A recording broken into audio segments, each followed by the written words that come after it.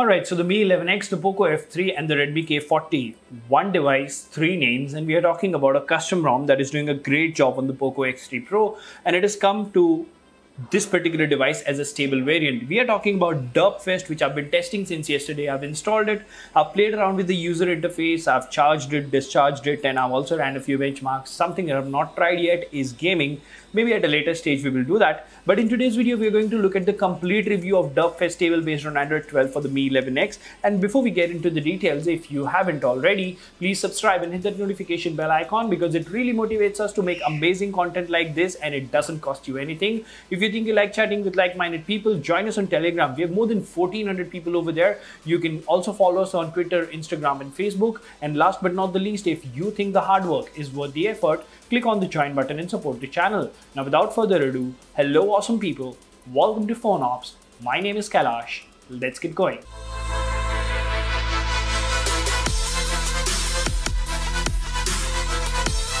Right, so let's see what we have here. DERPFEST ROM S Alioth official, DERPFEST 12 Shion official, Android 12 stable. Now the screenshots and the changelog. Changelog is what we are interested in. Change kernel to HyperX. This is my first, encounter with HyperX, so we'll see how that goes. Fix lock screen charging info. Initialize high touch polling rate support. That is 180 Hz touch sampling rate. Now the source changelog is long, so we're not going to see that. Now note says GApps included. Safetynet passes by default. SE Linux status is enforcing. Now I have been telling this again and again that Android 12 based custom ROMs for this particular device are splendid as far as smoothness is concerned. The moment you boot into this particular ROM, you will see how you have very clean UI, a very clean UI. Amoled doing a great job. Now it's working on the Google search bar as well. At the bottom, very few icons. To the left, you have the beautiful Google feed with in all its 120 Hz glory, works smooth as butter. Now the top of the Google feed also goes ahead and gives you an accent of the Amoled UI. So if you press and hold over here, you have home settings for your, which launcher is this? Derp launcher by DERPFEST. Okay, so yeah, why did it quit on me? Let's go to home settings again. You have notification dots, at a glance, show now playing, all these customization options. So their launcher does have quite a lot of customization. You do have your Android 12 widgets which are present and they're working absolutely fine. And then you have your wallpaper and style. And if you click over here, you do see that you have these derp wallpapers in the curated culture theming system, and with Amoled UI they are doing a brilliant job. They work absolutely fine. Even if you swipe from the top to bottom, you do have these quick tiles which are working absolutely great. So just look at this. This is everything that you have. Swipe once, you get the battery life, until what time it will last. You get Wi-Fi calling indicator, you get the date and time and stuff, and then if you expand further you get more details. So that's something really neat. If you talk about the multitasking menu, it is butter smooth, works absolutely fine. You have screenshot which works great, and expanded screenshot is working fine as well. If you press over here, you do have app info. Once again, app info, let's see here, you do have split screen, so that works great as well.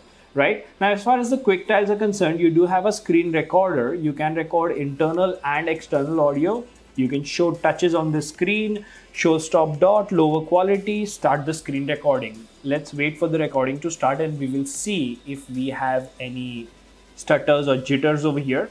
Nope. So Android 12 ROMs for the Mi 11X are doing a splendid job, especially when they call it stable. I've had no random reboots, I've had no stutters or jitters. Let's go ahead and stop the screen recording here. Okay, let's go ahead and play this and see how good the quality is. Stutters or jitters over here. Nope. So Android 12 ROMs for the Mi 11X are doing a splendid job, especially when they call it stable. I've had no random reboots.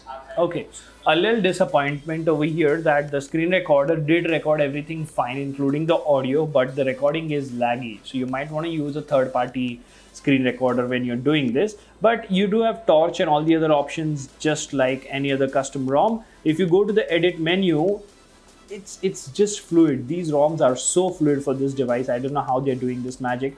Although, the Snapdragon 870 is powerful, you have to remember that. You have heads up and all these things available, so some sort of customization is there.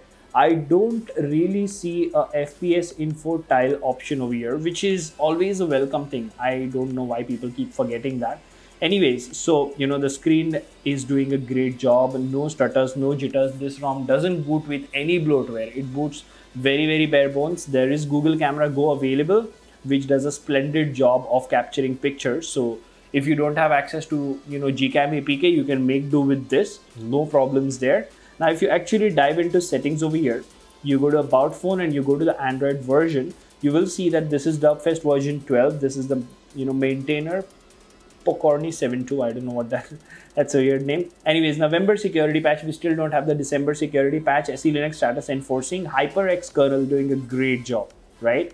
Now moving on, let's talk about something that is important, not the Android 12 features. You've been seeing that forever. We will talk about Derpspace. This is a customization menu which is available in this particular custom ROM, and it allows you to customize things which are not available in stock Android. So you have a ton of customization available for battery settings. Then you have carrier label customization. You do have clock and date customization. You can also keep the clock in the right or left. It's completely up to you.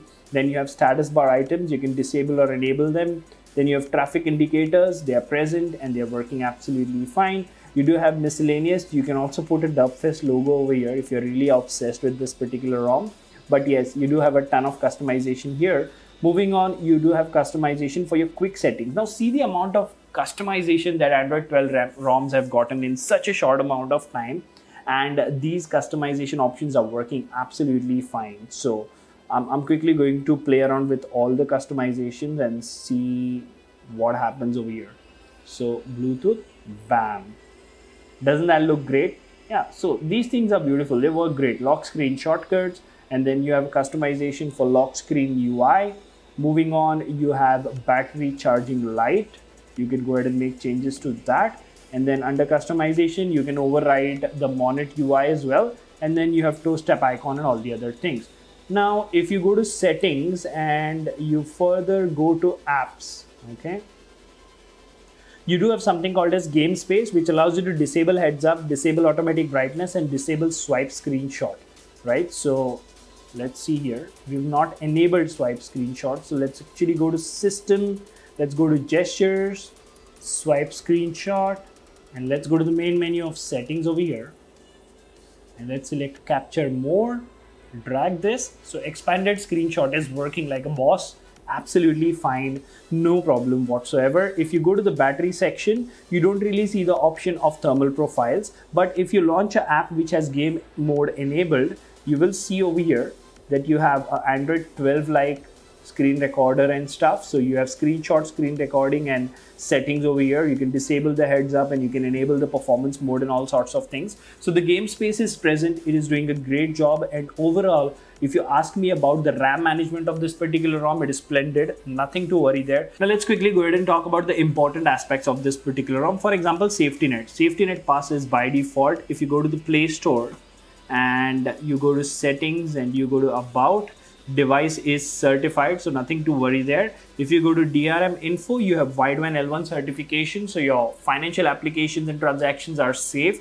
You have your Amazon Prime HD content working fine as well. So now let's quickly have a look at the benchmarks over here. So if we go to Google Photos for a screenshot, that's a screen recording. So CPU throttle to 89% of its max performance, and 246,818 GIPS average and 259,809 highest. So that's a very good score. Even if you go to Geekbench over here and you go to the historical scores, you will see that it has 868 single core and 3139 multi-core. So that's a decent score, although not as fast or powerful as the stock ROM. If you talk about Antutu, well, you do have 640,847. So even this score is less. So all in all, DERPFEST for me in the 24 to 48 hours that I've used it, I've not had any problem. It looks like a great ROM. It does have a lot of customization. It can give you decent battery life. And as far as the charging speed is concerned, you do see it charged 44% in 41 minutes on the 33-watt charger.